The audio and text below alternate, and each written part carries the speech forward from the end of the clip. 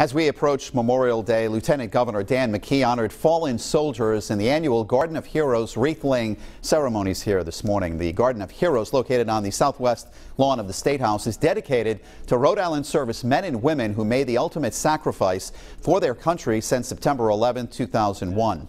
In today's ceremony, McKee was joined by Adjutant General Christopher Callahan from the Rhode Island National Guard in the laying of the wreath, which was followed by a moment of silence.